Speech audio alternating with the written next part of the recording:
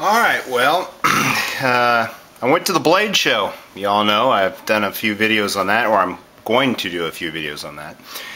But one of the knives I came back with, and I tell you, I looked at thousands of knives and thousands of different price brackets, and I walked away with this particular knife. And this knife is fantastic.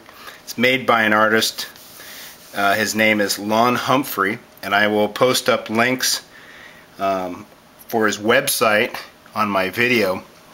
And to give you a little background of kind of what I was looking for, I was looking for a knife that would offer me a stag handle, something that was under $500, and I wanted something which was a little bit larger than my Bravo 1, which everybody knows is probably my favorite real hard use stag.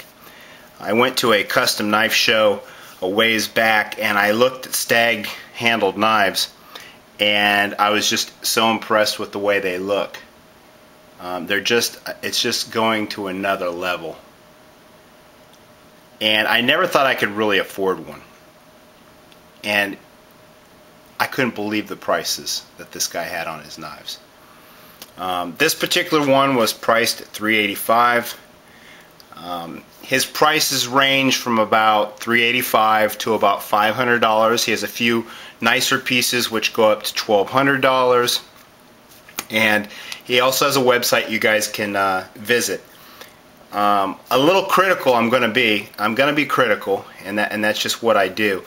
And the thing I've got to knock him on is his website really does not show off his work that I saw. At the show, I mean, I was walking past all these tables, and his knives made me do a 180. I came back to look at him again. The website is less impressive. It doesn't take advantage of the full size of my screen on my computer. All the pictures are basically like 5x5s, and it really isn't showing these beautiful knives that he does. They come razor sharp, and look at the swedge he throws on that. That is just awesome. It could be sharpened if you want. It's not, but it's definitely a nice swedge. All these are hand forged with a hammer. He doesn't use any power tools or power hammers or pneumatic hammers to do any of his work. Everything is by hand like they used to do in the old days. And he just does awesome work. I mean, this is just incredible. I mean, it starts off as a piece of metal, and he comes out with something like this. So when it comes to his old-fashioned hunter-style knives, I'm a real fan. He does have some bushcraft knives and more of a tactical type knife. I'm not quite as much a fan of those because I think that I'm a fan of a knife with a big handle, like a Bravo 1, or like this particular hunting knife. I mean, look at that. That handle really fills your hand. It gives you a lot of control over this blade.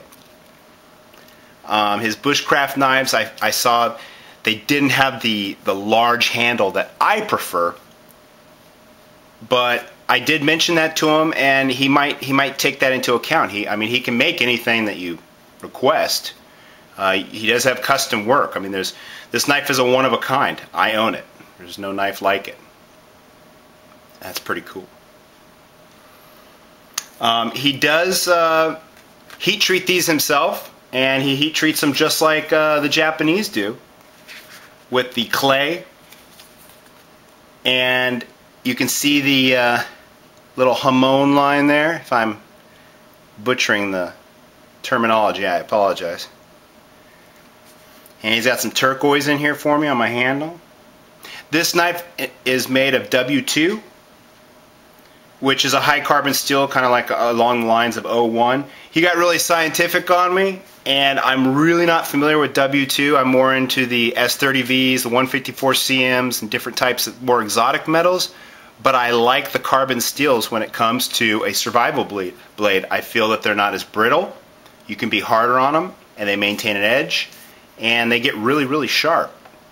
So the few survival knives that I do have, I do like the carbon steels. It also comes with all his work comes with beautiful sheaths that he does himself. Look how thick that is. That is just awesome. And on the inside, I don't know if you can see this, it's suede lined. So when the knife slides in, it just, oh, it's just silky smooth. Just real silky smooth. It's a rather large setup, but that's exactly what I was looking for. I've looked at this knife over and over again. I cannot see one defect. He marks his knives what looks like an etching. It says LH on it. I wish that he had put maybe some sort of tang stamp, but that's just me. I mean, some people might just want a cleaner look, but I think that'd be pretty cool. I mean, he does really nice work, and it'd be really easy for someone to, I don't know, have that removed or whatever. We could forget who made this knife. I don't know. You can choke up on this knife too. Beautiful blade. Highly recommend his work. I'm going to cut to him at the show.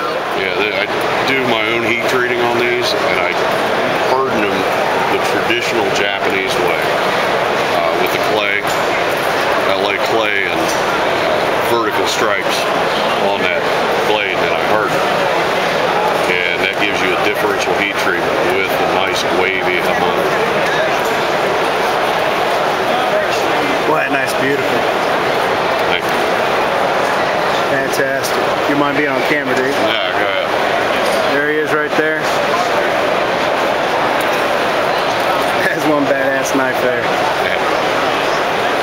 Alright, so check out my links. You guys can check out his knives. He does have a website, and I will throw that link up there. Sweetness.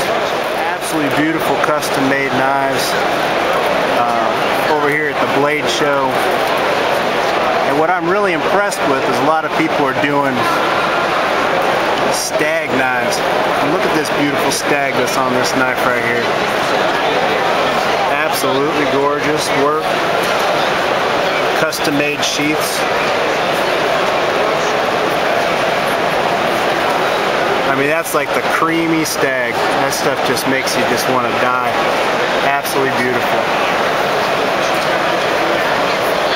Now this is Lon Humphrey. Did I say that correct? Yes. Lon Humphrey. He also makes some tactical knives too. That way you guys can take a look at some of his knives. Absolutely beautiful. Highly recommend his knives. Great for hunting.